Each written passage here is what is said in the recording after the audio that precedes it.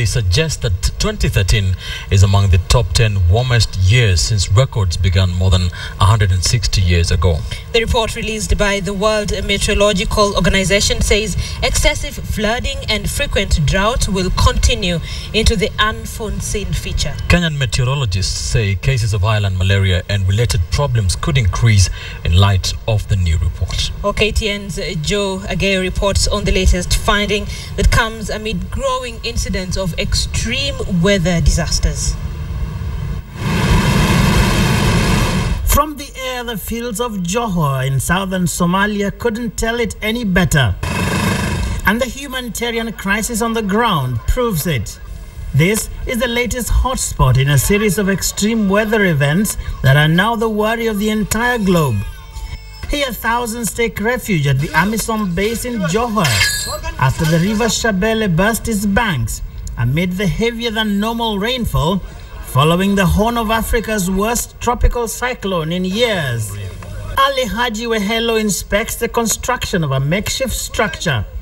Like the other displaced persons sheltering here, he treks for dozens of kilometers to escape the floods. The rains and floods have brought problems, he says.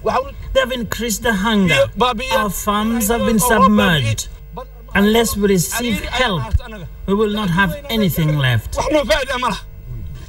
But now a new report released by the World Meteorological Organization says the troubles of people like Ali may only get worse.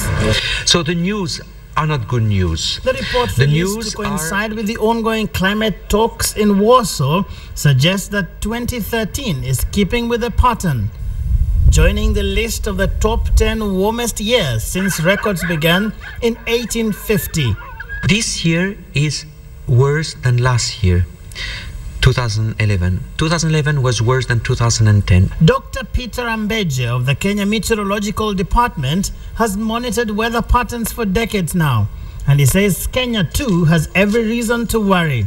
We've heard of highland malaria occurring in places like Kericho, Kakamega, Kisii, where we initially did not have those kind of episodes, mainly because of temperatures have increased. Now, with so much at stake at this meeting, this report is bound to provide for a sobering moment on the need to assist those who are already affected and the urgency of stopping the gases that caused the problem in the first place.